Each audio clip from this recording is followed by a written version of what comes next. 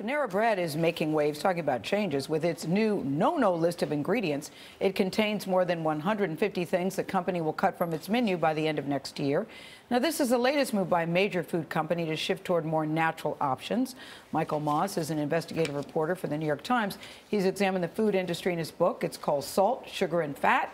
Michael, good morning. Good morning. We were watching you in the green room looking at the cereal labels, and I'm thinking, he can't be happy right now. I did find some other stuff on your cereal. You know, we were watching you, but let's talk about Panera. You must think, finally, they're listening. They are. All of these food giants are now listening to consumers who want natural, who want organic, who want a simple label that doesn't have all these chemical names that confuses and scares them. So why are they doing it? Is it because they're more health conscious, or does it come down to the bottom line? I think Panero's is both. I think that the CEO is more health conscious. He's talked about that. And I think it's a bottom line, too. A lot of these companies are struggling for profits.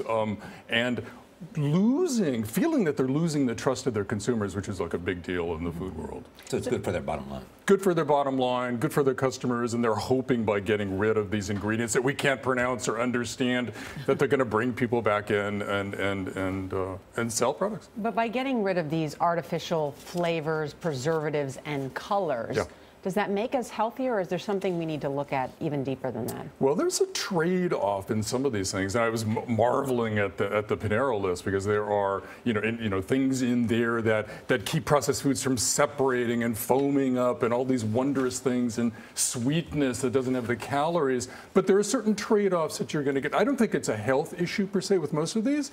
It's more of a yuck factor, and we really don't need these. We don't need these foods to last on the shelf for months and months and months at a time, especially if you're a restaurant. Well, for instance, one of the examples was something called titanium dioxide, which is used to keep mozzarella white. Yes. Without it, the mozzarella turns brown. Do I want brown mozzarella? A little off color. I think a lot of people are willing to give up that pure whiteness. As long as it doesn't change the taste. Losing the chemical. And it's healthy. And it's better for you. The taste is key. Michael Moss, always good to see you. Great to see you. Thank you so much. Thank you. Every time he's here, I'm reminded I got to eat less sugar and less salt. I'm reminded of that till 12 noon, and I see a cupcake, and I'm like, okay. People take me out to lunch, and they go, oh my God, what are we going to feed this But you're guy? right. The It's changes are good. The changes are good. Yeah, thank you.